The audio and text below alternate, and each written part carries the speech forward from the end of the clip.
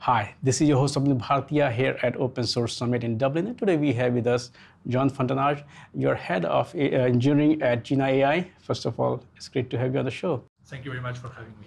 Now let's talk about Jina AI. First of all, tell us a bit about the company itself. So our company was founded in 2020, and we are trying to build an ecosystem to help developers to build neural search and multimodal machine learning applications and bring them to the cloud. This is our aim, and this is what we are working for. Now let's talk about the open source aspect, and you're involved with the Linux Foundation as well. So we have many open source projects, but the main one and the first one that we have, and it's where it's named after our company, is Jina, and this is an MLOps framework to build neural search and multimodal machine learning applications. And this is the main project from which all of our other projects depend and work upon. Can you talk about the scope of Jina project? Because Linux Foundation, they have a lot of other projects. So what Jina does is in this world of neural search and multimodal machine learning applications is quite new. We don't develop directly the models, or we are not in the research part of these models. We are trying to, at every touch point of the developer, from building their own local application until bringing them to the cloud until production, and to have tools that help them and empower them to build these applications easily and saving time and headaches for them. What are the scope of Jina you see in the market itself? Because we kind of live in a world where more and more things are getting driven by AI, ML technologies. Everything, a lot of data is collected. Analytics is done to extract value from the data, not only to make their services more appealing to customers, because in a lot of other cases, it's just to improve the service itself.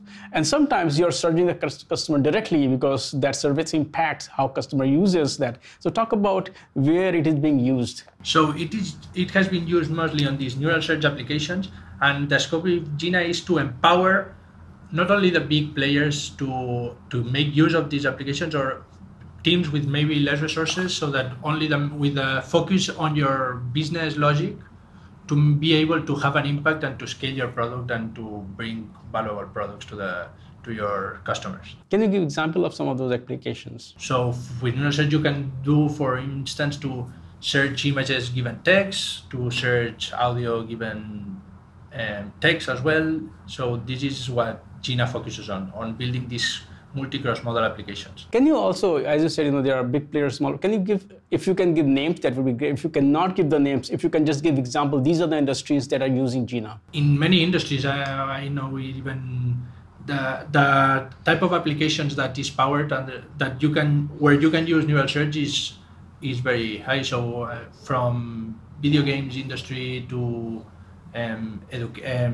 edtech industry. So everywhere you may have some part of your applications might be based on these technologies. So maybe it's not the main core of it, but part of the application or the value that you bring to the customer may involve these kind of applications and these kind of interactions between data. So in any of these cases, Jina can help. Can you talk about for how long you have been involved with the Linux Foundation? So I worked in Jina since almost the start, so since 2020.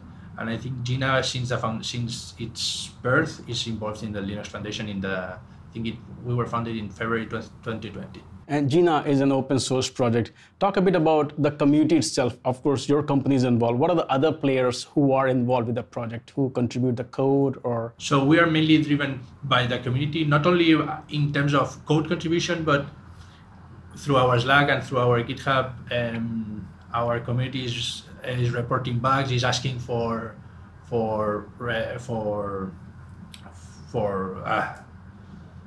features and so on. So we are kind of steered by the community, and this is helpful for them because they get what they desire, and for us because it's a very easy and fast way to get feedback. So that's the benefit of open source for a business like us. Since we are here at the Open Source Summit, what is the presence of Jina here? Talks, booths, sessions, panels, what are you folks doing here? So we are here to do a workshop on one of our projects that is focused on generative AI. That is, we are trying to show how you can use Jina to create awesome art driven by AI. And also another presentation to present our open source MLOps framework Jina to the summit. Let's talk about commercialization aspect of open source, because open source itself will not succeed if there is no commercial angle, or because that's what supports it, that's what sustains it. So talk about what kind of business model Jina AI has. So we are developing, so we have our core is open source, but we are developing some products around our open source project that can add value, and that this is some way to productization. And then another part of our productization strategy is to offer these open source and bring them to the cloud, and it can be in our cloud, so we can kind of monetize from that side.